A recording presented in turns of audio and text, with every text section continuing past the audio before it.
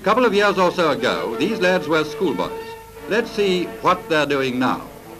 It's barely sun up here at Herbert Smythe's stables at Epsom, and already Apprentice Jockey Waller is about his business. Most of the boys here are 16 or thereabouts, little chaps, about 6 stone, but born to be champions in the saddle. Some of them have even won important races already.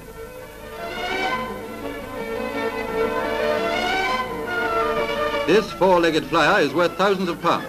In his veins flows some of the bluest blood in bloodstock. But there's no pampering him. He gets his bath the same as the horse that brings the milk round. Gets a rub down. And then the grooming that gives his coat that glossy sheen.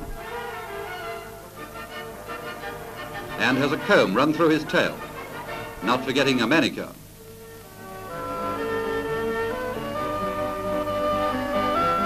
By caring for the horses, grooming and feeding them, the jockeys-to-be learn that racing is a job where teamwork counts above everything. When it's time for the morning exercise on the downs, they both seem to know what's expected of them, the form that will make champions of them both.